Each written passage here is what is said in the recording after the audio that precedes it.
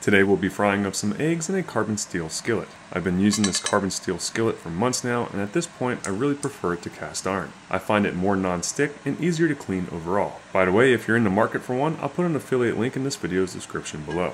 I put some ghee onto the pan and then turned up the heat to medium. You can tell when it's time to put in your eggs by the structure of the ghee on the face of the pan. You'll be really close to the smoke point of the ghee as well. Then you can gently crack your eggs into the pan.